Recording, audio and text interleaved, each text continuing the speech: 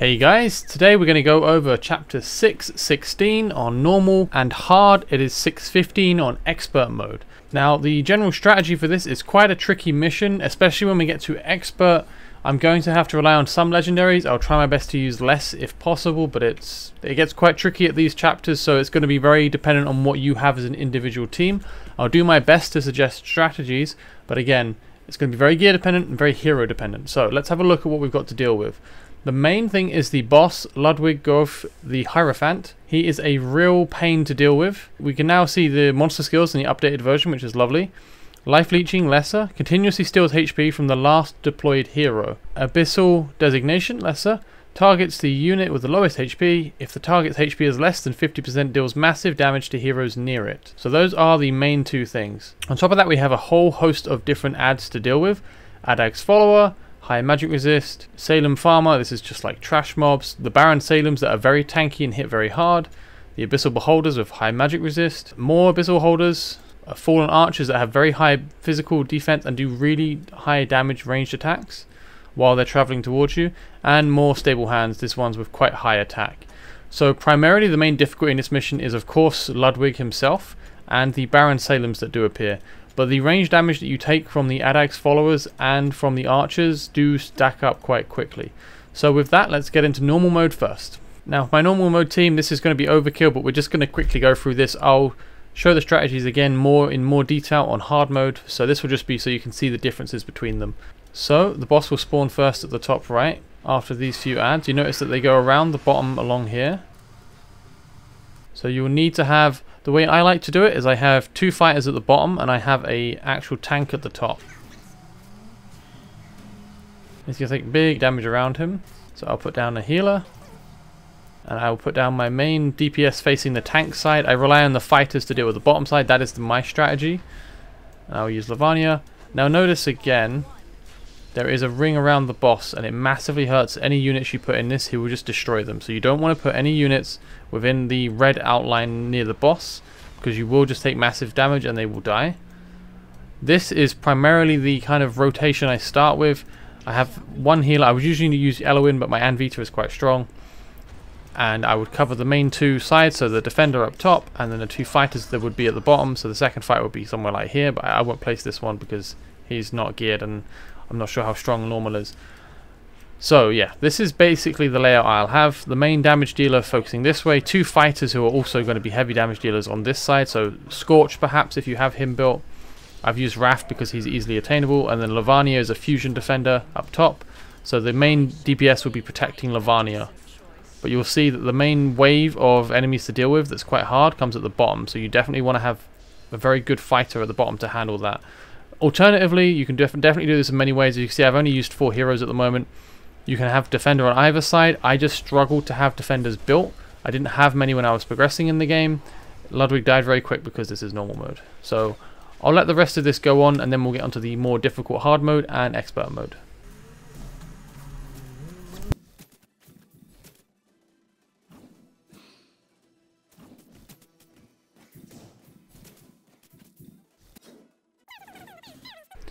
Alright, so we'll move on to hard mode now. You can see that the mission requires you clear it. You do not let any enemies through, no damage to your soul core, and all heroes must be alive. You cannot have anyone die. And this mission does have a lot of burst damage. I'll use the exact same team as before, but I will endeavour to place more heroes this time. They're all a bit too built for hard mode, but bear with me. If your DPS is strong enough, you can start them like this to get some of the units out faster. The way I like to start is just to be safe and have my fighter down first to block the bottom lane. Once again, you can see that Ludwig has his cone here, so you definitely don't want to place anyone within that range, otherwise it will just mess with you. You'll take loads of damage, and you don't want to lose anyone, especially if you want 3 stars on hard mode. Now I will place my healer next. And I will place my tank up here.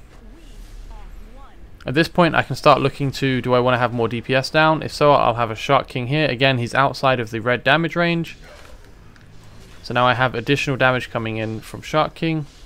He's being healed by Anvita, but as you can see, Anvita is struggling a bit. If he goes below a certain health threshold, the boss is going to do AoE damage.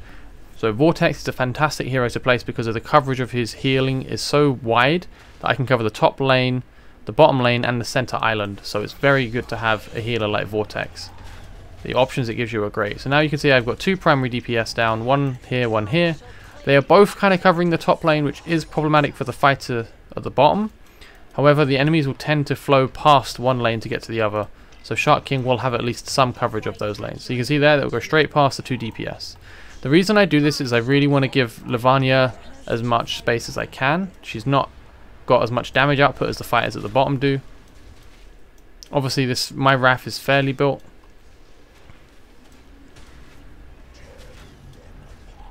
And the reason I like to put my fighter up here is, as you can see, the enemies funnel past this lane to get to the top lane, and I just want to whittle them down as much as I can to make it easier for the defender. I don't do the same with Lavanya because obviously she would be inside the red area up top here. With my last 2 deployments, I would normally put another fighter behind Wrath here, but I just want to reduce the AoE damage I'm taking at the moment. And then the last deployment I might save to catch any stray enemies from coming, but I don't want to leave anyone outside of healing range. The boss dies too quickly, but again, we'll wait till expert. So for now, I'm comfortable just letting this play out, and we'll go back after this to expert mode, and we'll see what it's like at the hardest difficulty.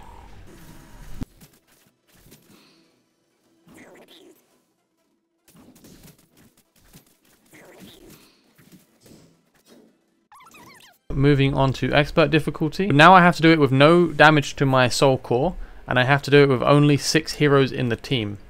So you can see my team that was used for this has 5 here, so I obviously took a 6th hero to help me out. For this I will try to use a slightly less stacked team, but I think I will have a lot of trouble as I don't have the fighters to rely on. I will drop out Salavic. I will unfortunately still take 3 legendaries. I don't have a decent defender built. Lavanya will die, so you will definitely need to use an assist for this if you're on expert mode and you don't have a good stack of heroes to use. I rely on just Eloin. Her healing is good enough that she can handle this. This looks pretty decent to me. There's a lot of magic resist, so I don't want to take someone like Vienna or Zealous. This is more physical damage focused. Lisa has good damage. I have my 2 fighters for the south side. I have a healer. I have the defender for the top side. I need 1 more DPS ideally to help deal with the waves of enemies. I will try with Shark King as he's a bit more accessible, and we'll see how this goes. So only 6 heroes to place. Wrath again at the bottom so he can hit enemies coming by. He has some self-heal at 5th Awakening as well, which you may not have if you're pushing to clear this for the first time, but this is one of the later waves, so you'll definitely need to have a strong team to clear this. I will put Eloin down quite early just to be safe, as his damage is now very high. And now we've got enemies coming up to the top, so I shall place down my defender. At this point I need to start getting out some more damage so that I'm not completely locked. But you can see the amount of damage my Lisa is taking is not minor. So I'm going to put down my ult from Eloin just to keep people alive. You can see once again staying out of the red zone when placing heroes. And I would like to place Arrogance here just to help Wrath, because when these Baron Salem stack up on Wrath, he's going to be in a lot of trouble. The damage is going to be very high. Ideally you want to be in this situation where you're killing the enemies mostly before they reach your units, because the damage is really heavy. So we have the ranged mage units here.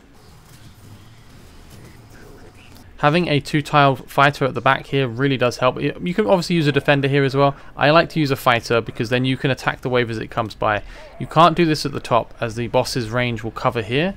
So the bottom lane is really where you can utilize having a fighter to cleave and hit enemies as they're coming past. So having Scorch or Valkyria or Arrogance, Salavic when his ultimate is up, these are great heroes to be able to deal damage to this additional tile and just get some more damage in before it reaches. See, my Shark King just took a massive amount of damage, so I'm going to ult early for that. And I will ult now because I really want to get the boss down before he gets more damage out on me. See, I am taking a huge amount of damage, so I'll start dropping a few more heals. These pitchfork guys do quite a lot of damage. The boss goes down, and the rest of it should be fairly smooth. However, there is a wave at the end full of Baron Salems, which is usually where I either failed the mission or one of them got through. As you can see, I haven't even used Captain Reeves' ultimate, so any tanky defender will handle top fine. The Baron Salems now are where the trouble comes in a bit more.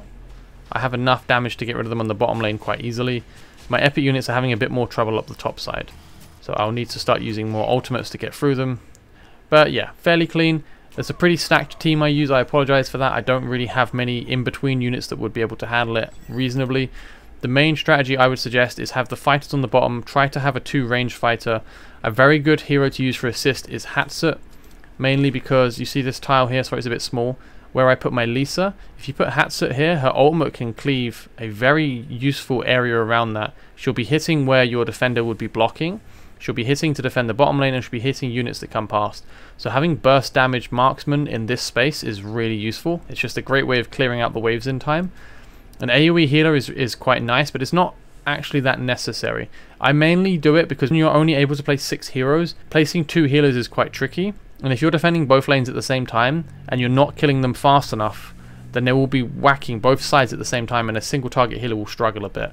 However, outside of that, if you're able to kill them fast enough, a single target healer is more than enough, as most of the damage you'll take will be from Ludwig's single target attacks. So yeah, I would recommend if you have an Eloin, she is fantastic for this. For DPS, I like to have 1 or 2 marksmen in the middle, 2 fighters at the bottom, and a defender at the top. You can definitely have a defender at the bottom as well. Like I said, I just want to get more damage out on the wave that passes through here up towards the defender. Ludwig himself, if you have the DPS to kill the ads, I'm almost always able to kill Ludwig before he gets to the bottom row.